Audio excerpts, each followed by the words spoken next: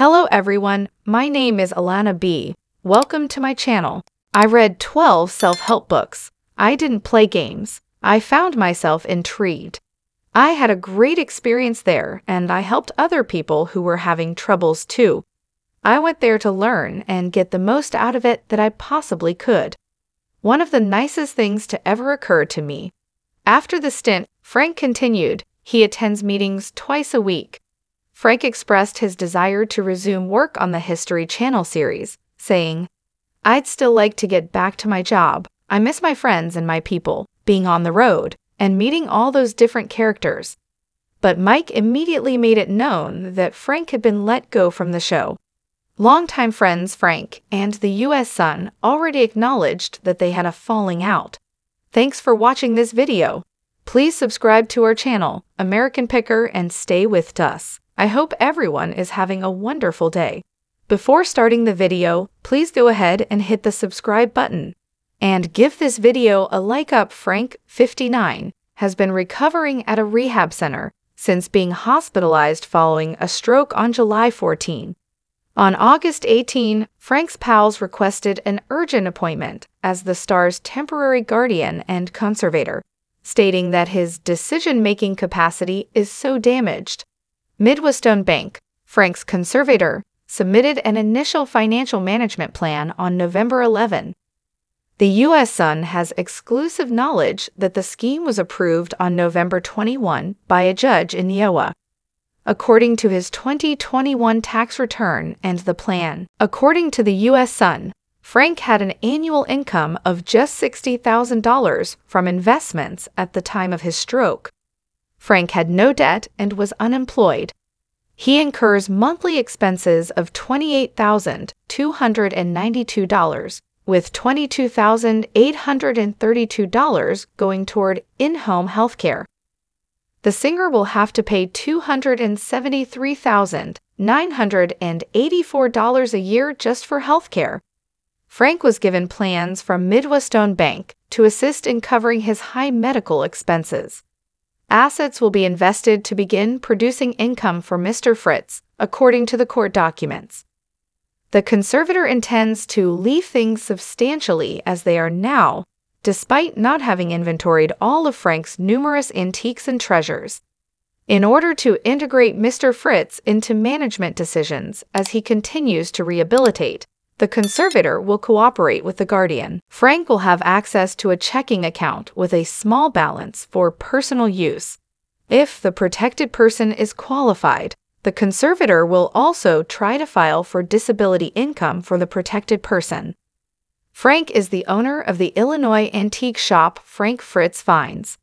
Mr. Fritz is a well-known collector and has multiple outbuildings full of priceless treasures, according to the initial plan submitted by conservator Midwestone Bank.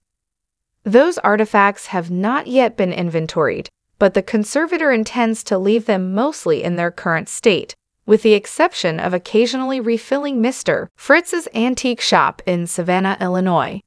The conservator hopes that Frank will be able to take part in the item selection and pricing process like he did in the past. On July 14, a friend discovered Frank on the floor of his Iowa home, and he was sent to the hospital for a stroke. The U.S. Sun originally stated that guardianship and conservatorship would be appointed temporarily for Frank. Mr. Fritz's decision-making capacity is so compromised as a result of his stroke that he is unable to care for his own safety or to provide for needs such as food, shelter, clothes, or medical care, without which bodily injury or illness may ensue, the filing stated. Mr. Fritz's ability to make and explain decisions is severely compromised, making it impossible for him to handle his own financial affairs. In the court documents, a medical expert's exhibit was used as proof that Frank does not have decisional capacity. The court documents continued. Decisions must be made regarding Mr. Fritz's placement and care while he recovers and is receiving medical attention for his injuries.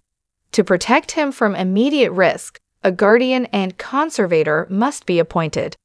The petitioner asked that Frank's guardian be a different longtime friend who has been assisting him in decision-making since the stroke. The conservator for Frank's financial affairs is the bank. Both the guardian and conservator received judicial approval. Since his discharge from the hospital on September 6, Frank has been receiving treatment in a rehabilitation facility. Frank's Iowa farmhouse must have ramps and handles for the toilet and shower by the time he is released from the rehab facility. The guardian will help Frank with his Crohn's disease treatment and physical therapy that is ongoing, along with doing the food shopping and cooking for the former American Pickers star. He will also get Frank to any activity he feels up to. Frank last featured on American Pickers in an episode from March 2020, when he took a break to recover from back surgery that left him with 2 rods in his spine and 185 stitches. Frank shed 65 pounds while he was off the show. He also disclosed to the U.S. Sun that he spent 77 days in rehab in Iowa for alcoholism. "I went to treatment, and I've been clean for 11 months, Frank previously stated. "I no longer enjoy drinking. My mother was an alcoholic, and alcoholism was a factor in her death 5 years ago. My grandfather passed away because of his alcoholism. I didn't agree with that at all. They gave me a lot of material, and we were scheduled for 13 or 14 hours a day," Frank recalled of his time in treatment. "There was no lounging around eating or watching television. All throughout the day, you had appointments planned for an hour and then an hour and a half.